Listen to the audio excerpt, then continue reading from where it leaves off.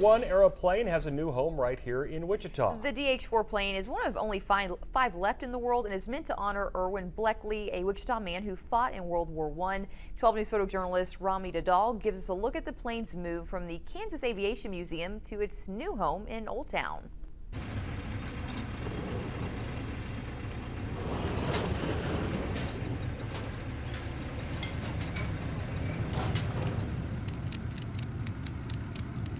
What's going on here is we're taking the biplane out of storage, and we're going to carefully drive it across into Old Town to its new home. Watch the airplanes on the other side too, guys. Yep, we got the front.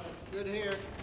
This plane is part of a homage to Lieutenant Erwin Bleckley, who was a World War I Army Air Service soldier. He was a born and bred Wichitan, and he received the Medal of Honor for his activities in World War I. It's hot today. We've got a lot of volunteers that have come out to help us move this thing. It's not an easy project, but these guys have a passion for this.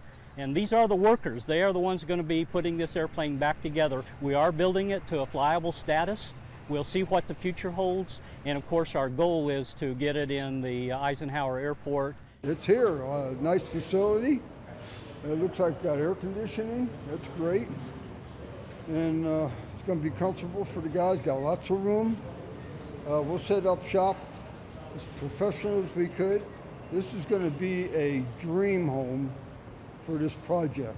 As big a project as this is, and as important as this is to Wichita, this is a great place.